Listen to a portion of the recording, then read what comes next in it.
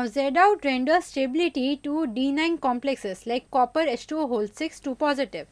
In this Cu is 2 positive and we know its configuration will be 3D9.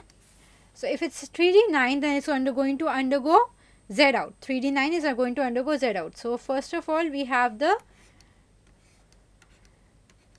unsplit configuration but raised in energy. This will split to give you Eg and T2G, and this will further split to give you Z out configuration. Sorry, not this, only 2 here. So this is dx square minus y square, this is dz square, this is dxy, this is dyz and dzx. Now how does it provide stability? Let's fill in the electrons. So 1, 2, 3, 4, 5, 6, 7, 8, 9. 1, 2, 3, 4, 5, 6, 7, 8, 9. So 9, so Eg is unsymmetrically filled, so high distortion. So let's fill again 1, 2, 3, 4, 5, 6. Okay, first of all you have to fill all the electrons in the lower orbitals, that is the dxy, dyz and dzx. Between the dxy, dyz and dzx you cannot pair up the electrons, but also you cannot move to dz square and dx square, y square if these are not filled completely. Once these are filled completely, then only you can move to dz square, dx square minus y square. That is only the electrons which are present in Eg where can go to dx square minus y square and dz square. The electrons which are present originally in T2G cannot go into dz square and dx square minus y square. Now let's fill your dz square and dx square minus y square. So in that case this will be 1, 2 and 3.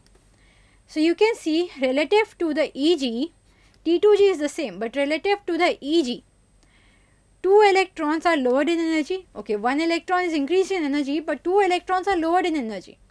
So the overall thing is the lowering of energy, which is giving the stability to the complex. So copper is going to be present like this: Cu, H2O, H2O, then OH2, OH2, OH2 and OH2.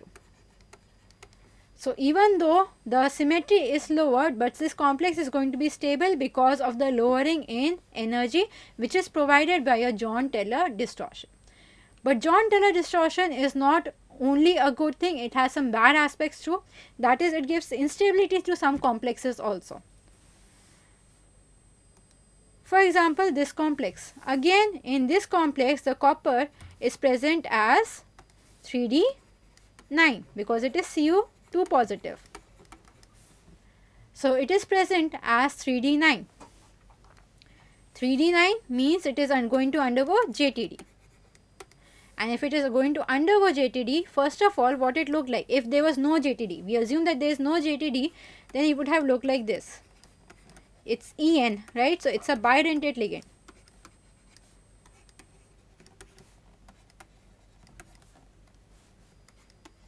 But because of JTD, and it is Z out, so the bonds are going to get elongated. And only the tetragonal bonds are going to get elongated.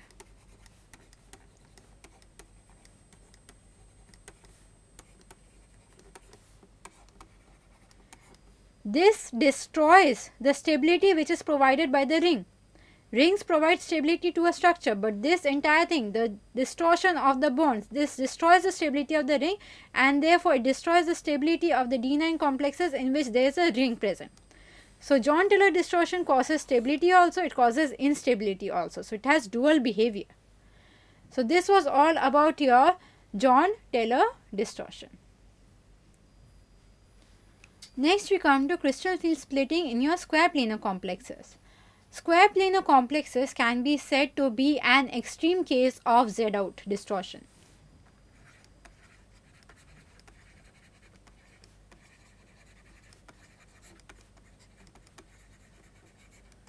So here you can see the Eg and the T2G, they are undergoing the normal splitting. Further, what is happening? The dx square y square and the dz square, they split, and the dxy, dyz, dzx, they also split. Now next thing what happens is the dx square y square gets higher in energy, whereas the dz square it gets lower in energy than the dxy.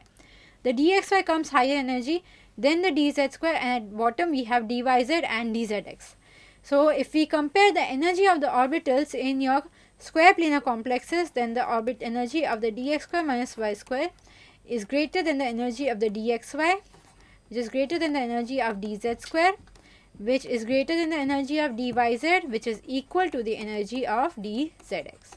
This is the order of the energy in case of your square planar complexes, and square planar complexes are an extreme case of your Z out distortion.